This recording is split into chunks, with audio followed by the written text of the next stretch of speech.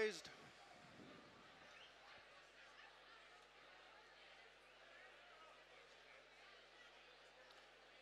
Away they go. And the Hanlon Concrete Irish EBF Glencarraig Lady Frances Flood Mares Grade 2 Chase. 6 runners and setting off to make it. On the run to the first of 15 fences is Ornstein, followed by Impervious. And then last year's runner-up, Ellie May the grey on the outside of Allegory de Vassy. And then Riviere de Tell and Echoes of Family. Nicely spaced out coming to the second fence on the approach to the straight. It Ornstein the leader from Impervious, Allegory de Vassy, Ellie May next.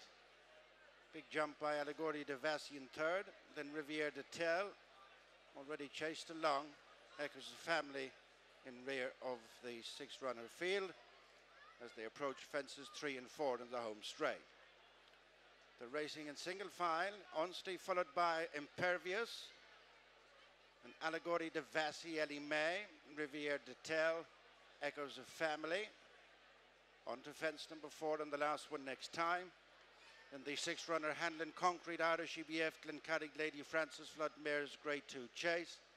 Over 2 miles, 5 furlongs. Fence number 4 and the last one next time. And popping it a good 4 to 5 lengths in front, Ornstein and Danny Mullins. In second place is Impervious, conqueror of Allegory de Vassy and the mares at Cheltenham. In third place is that mare, the mount of Paul Townend. And then Riviere de Tell, Keith Donahue, Ellie May, Simon Torrance deputising for Mark Walsh. And the third grey at the back of the field is Echoes of Family and JJ Slevin. Uphill to fence number 5. Ornstein not so far in front of Impervious, Allegory de Vassy in third. Then Riviere de Tell, Ellie May and Echoes of Family.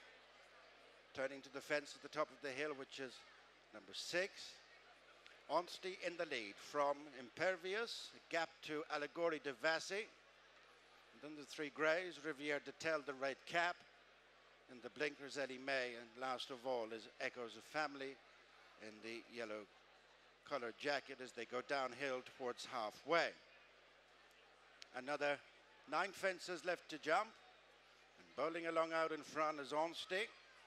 From Impervious, the favourite. Third is Allegory de Vassy, then Riviere de Tell. Ellie May is now near to the back, is one behind. And that's Echoes of Family going to their first ditch. First of 2, which come up close together at the bottom of the track. It's Ornstein safely over from Impervious, Allegory de Vassy, Riviere de Tell, Ellie May, and Echoes of Family. On to the next. This is 8 from the finish.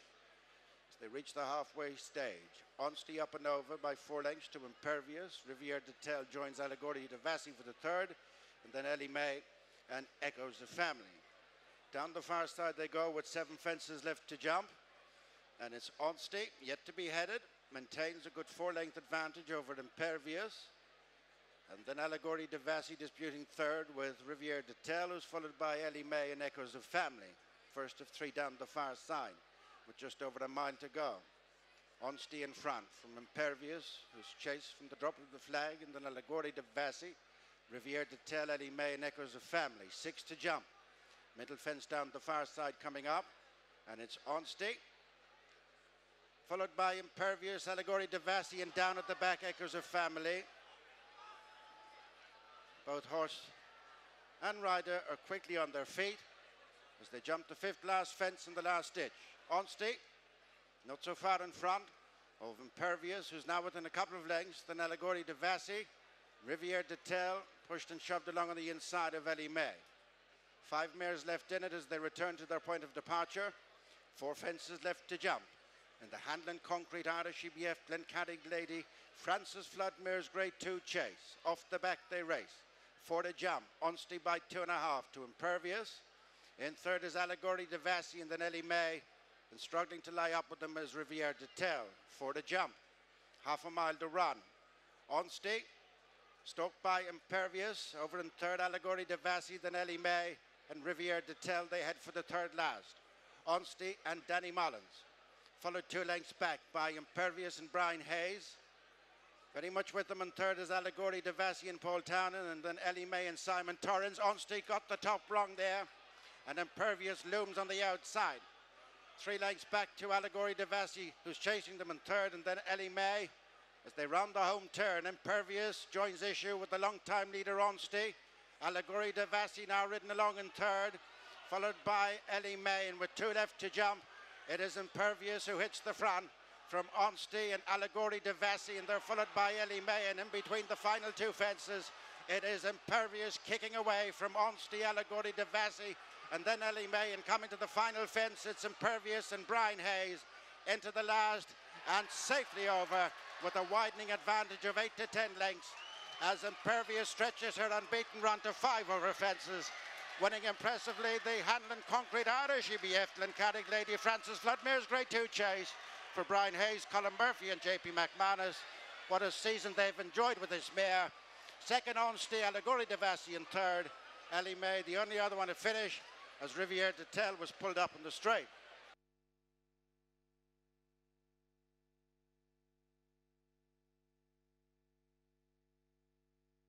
Brian Hayes, she deserves to do something bigger and better because her profile only gets more and more illustrious. How did that feel today? Yeah, she felt brilliant. She felt amazing. She was jumping from fence to fence, travelling everywhere, and you know, she always finds loads at the end of a race, which I just love. You know. Not a moment's bother. Has she ever gone through a race quite as smoothly as that? No, that was the smoothest she's ever gone through a race. Because in Cheltenham, she was actually a little bit in my hands. She had a horse either side of her. She was a little bit in my hands ever. But today, she was like a piece of work, really. Do you think the occasion at Cheltenham maybe got to her a little bit or not? No, it was just the way the race panned out. We jumped off and we didn't go much of a gallop, and we kept steadying her up, and she just kept winging fences then and getting back into my hands and lighting up at me. So that just didn't help, you know. She is just a natural enthusiast, it seems, as well. Yeah, she'd die for you. Like she'd do anything. She'd try so hard, and she makes the job very simple.